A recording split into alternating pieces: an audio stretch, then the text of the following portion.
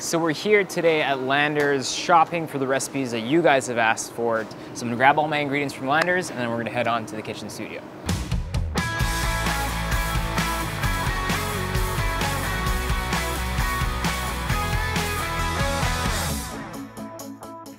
Back from Landers, straight into the kitchen. This video is for a particular group of people, college students. I have heard you, but a lot of you have been asking for like quick dorm room recipes, and this has been on the back burner for years. This video today is to prove to you, my dear friends who are grasping and grappling with the educational system and becoming smarter, better human beings, on how you can make good food in a dorm room setting using limited appliances. So the idea today is one dish will be made with one appliance. My man Lance is insane. He sent through a video. Here's a quick clip of him doing his thing. So it might not look like much, but it's actually a very heavy meal. And I get to save time and energy when cooking and cleaning. Not much pots and pans were used, or not at all actually. That's why I love it. All right, so inspired a little bit by what he did, I'm gonna do two recipes right now. The first one using the rice cooker, the second one using a water boiler. So we're gonna start really quickly. The rice cooker is actually on. A little bit of oil goes into the rice cooker. So this won't get as hot as a stove, but it'll allow you to kind of fry things off as well. So garlic goes in. We're just gonna have to wait a little until that starts frying. Cover it to help that heat cycle through. In my rice cooker here, that's why. Put it in Cook Kids. Chicken thighs, cut up with some skin on, no bones, a little bit of flour. This will just give us a nice kind of starchy sauce for the chicken teriyaki. As the garlic sizzles, we're gonna add in our chicken. You wanna chop these up quite small so that they cook quite quickly as well. Once you start getting a little bit of color on the chicken, we're gonna add in some onions, some soy sauce, sesame oil, honey for some sweetness. I've never cooked any appliances like this, but it seems like it's working. So I'm gonna let that fry off for about 5 minutes. Once that's all properly combined, we're gonna add in some rice. Let that rice soak up all the flavor, kind of how you would make a risotto. Cover that with the water that's already boiling with our noodles. And then we let the rice cooker do its thing. So our rice cooker has been super hard-headed and keeps turning on and off. But the rice is pretty much done. That's probably why. So I'm gonna let that fluff up a little bit for 5 minutes. Make sure you stir it from time to time to kind of make sure you get that crust in the bottom. In my kettle here, I'm gonna cook some vegetables. So I got broccoli just going in there. And I'm making sure to cut up the broccoli into small pieces like that so that it cooks really quickly in the boiling water. I'm gonna add a little bit of salt in there. All I'm looking for here is for the green to really pop out from the broccoli. Keep it nice and crunchy. Let's take a look at our rice. That smells amazing.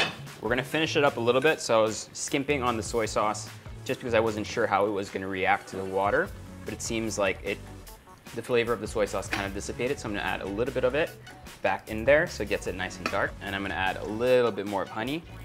Taste it to make sure everything's properly cooked. Broccoli's good to go. I'm just gonna strain it now. All that goes into the rice. Finish that off with some sesame seeds. Simple as that. Chicken teriyaki with broccoli with some perfectly kind of like gooey rice, which is exactly how I like my rice, just kind of like mush. I wanna go back to college.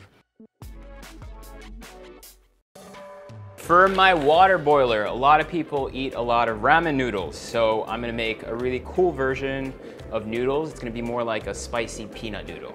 That goes straight into the water boiler. While that's boiling away, we're gonna make a quick sauce for the spicy peanut noodle.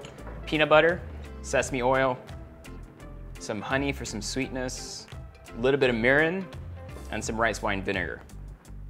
Blend that all together, add in a little bit of hot water to just help get that nice and liquid. You'll have a little bit of starch from the noodles in there as well. Now for some saltiness, a little bit of soy sauce, and that's basically good to go. So all we need to do now is wait for those noodles to cook. Our noodles are ready. All the noodles go into the sauce, and then we just toss everything together. Transfer the noodles into a bowl here. These are quick little hacks so that if you are someone that's cooking in your dorm room, you're not gonna spend as much as if you were eating kind of like outside. So that way you have more money to spend on alcohol. And we all know that's more important than food at this point in your life. So the noodles, what will happen is they'll absorb some of that sauce, and so they won't be as liquidy as they are now, but we're also gonna add in some vegetables in there because we all gotta be healthy. Chop in some scallions. Add some peanuts to the noodles. You can crunch these up if you have a mortar and pestle, but I'm pretty sure that's the last thing you have in a dorm room. Transfer that into a bowl. Top that off with some chili flakes, a tad bit of sesame seeds, some fresh basil. This is the type of dish friends, girlfriend, boyfriend, any kind of friend would absolutely love. It's delicious and literally took 10 minutes to cook. All right, let's try this out. This honestly looks really fresh and beautiful. It's like sweet where you want it to be, savory, little kick of chili with the chili flakes. I'm a huge fan of peanut butter. I think you can put peanut butter in anything. And with the ramen noodles, comes together beautifully. You guys need to try this one. Next, we will be talking about our dear friend Margot, superstar in my books, made a protein chocolate cake in a microwave and made it à la mode, excusez-moi, by adding some ice cream on it. I love the thought process. I'm not gonna change much from that. Yes, you can make cakes in microwaves. We've actually made banana cakes in a microwave before. Super simple recipe. Flour, sugar, unsweetened cocoa powder, baking powder. Mix all that together. A little bit of milk, some chocolate chips, some more milk, 1 egg yolk to make it super moist. Cake batter goes into a ceramic mug, and then all that goes into the microwave. I've never made this before, so hopefully it works. I should have probably not filled it as much. We're 30 seconds from it, and it's looking like a Frankenstein chocolate cake. Oh my God, it's like literally overflowing right now. Ta-da! Looks like diarrhea, but I'll eat it. I'm gonna make another pretty one after this. I just need to make sure I don't overfill it. But look, look, look. It's spongy, which means it's cooked. It's not like raw, right? What I'm looking for is when I put my spoon in, it should come out nice and moist. Hey, that's not bad. It looks like dye, but it's not bad. It's super moist, nice and spongy. You got some like molten lava cake-ish things in there because of obviously the chocolate chips melted all the way through. We're gonna pinch, 2 minutes. Hell yeah. Next recipe, we're gonna be using the toaster. A lot of people submitted videos using a toaster. Denise made kind of like a cheese and tuna omelet using it with the microwave combined, which I think is pretty genius. I'm gonna go pop my eggs in the microwave. I'm gonna show you something that Selene and I actually used to do when we were kids and when we were in college, which is kind of like pizza bread. We're gonna try to make it a bit more interesting by adding some bacon. So I got a couple of strips of bacon here, which we're putting into our toaster pan. I'm gonna add some oil to that, some onions, and then we're gonna toast that until it's cooked. All right, bacon is ready. Now we're gonna just basically trim this baguette, open that up. Bacon and onions on a plate here. Now I'm not gonna let all of this go to waste. Press the bed inside, really get all that flavor from the bacon. Other side as well. Take some garlic, sprinkle that on. That goes back into the toaster oven. Our bread should now be ready and perfectly garlicky. If the garlic doesn't stay on it, it doesn't really matter because all we're looking for here is flavor, and you can always put it back like this. All these burnt bits here, this is flavor. All right, so you got your perfect kind of bread base. Now we're gonna add some tomato, any tomato sauce. If you're a college student, this is life. When I was in Paris in college, we had tomato sauce and literally you put it on everything. Bacon and onions go back on. Mozzarella cheese. This is where you can really kind of lay it on thick. And that goes back into the toaster oven once everything is perfectly gooey. Okay, everything should be perfectly melted and toasted on top.